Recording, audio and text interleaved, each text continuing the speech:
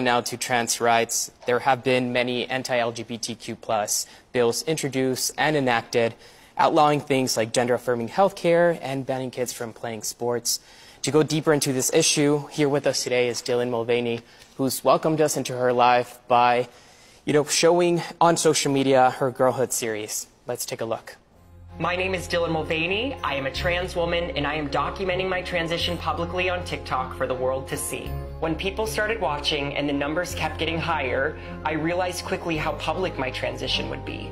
Of course, I knew that there would be backlash and negativity. I try to not let the internet's words hurt me or my spirit. But do you know what does hurt? Seeing people in power and authority figures creating laws and bills that are actively trying to harm us trans humans, especially trans children.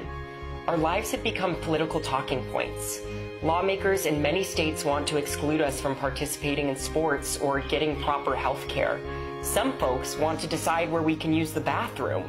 No one should have fear living in a state that they call home while being true to themselves.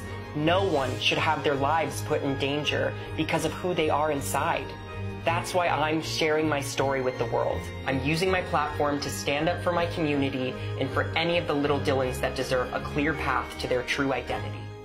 Mr. President, this is my 221st day of publicly transitioning. God love you. Thank you. I am extremely privileged to live in a state that allows me access to the resources I need, and that decision is just between me and my doctors. But many states have lawmakers that feel like they can involve themselves in this very personal process. Do you think states should have a right to ban gender-affirming health care? I don't think any state or anybody should have the right to do that. As a moral question and as a legal question. I just think it's wrong. I think I was saying before we started that my son, my deceased son, used to be the Attorney General of the state of Delaware. He passed the broadest piece of legislation. He, as Attorney General, was able to convince the legislature and the governor to sign that dealt with all gender-affirming capability. I mean, there's a lot of, sometimes they try to block you from being able to access certain medicines, being able to access certain procedures, and so on. None of that should be available. I mean, no state should be able to do that, in my view. So I feel very, very strongly that that you should have every single solitary right, including use of your gender identity bathrooms in public. Thank you. Thank you. And it feels like Republicans have turned trans and non-binary people into this thing to blame society's downfall on in some ways. And this narrative is not only dangerous to our mental health, but also our physical safety. And particularly trans women of color are being murdered at an alarming rate. More than any other group of people. Thank you.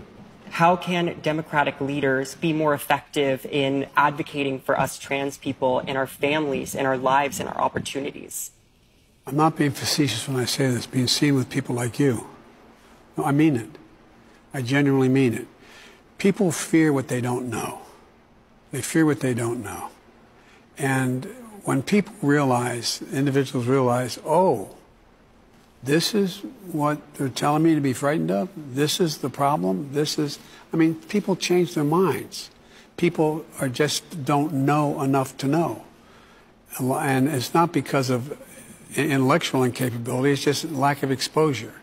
And I think that it's really important that we continue to speak out about the basic fundamental rights of all human beings. And the idea that what's going on, in some states, I won't get into the politics of it, but in some states, it's outrageous, and I think it's immoral.